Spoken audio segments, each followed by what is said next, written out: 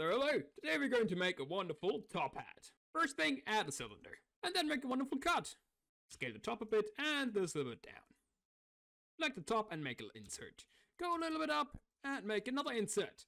Go and scale it down, and another one, and more down. Select the bottom and remove it.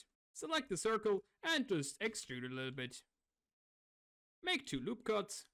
And enable proportional editing. Select a couple of points and move them up. Select the outside and do that as well. Select the connecting parts and move them up as well. And for the outside as well, select the front and move it down a bit. Same goes for the front. Now give it a subdivision, make it 2, and make it smooth. Give it a solidify and make it thick. Make a cut there, and another one. Select these things and scale it outwards. Should be right. Create a material and add a bump. Select the normal into normal and give it a noise texture. Connect the factor into the height. Scale it down by a lot. Make it black. Make the roughness 0.7 and make it maybe a little bit less. Select this thing and make a new material. Make it the same one and copy it and make it white. Sign, push up a bit and down a bit. Then import random shit for a good thumbnail.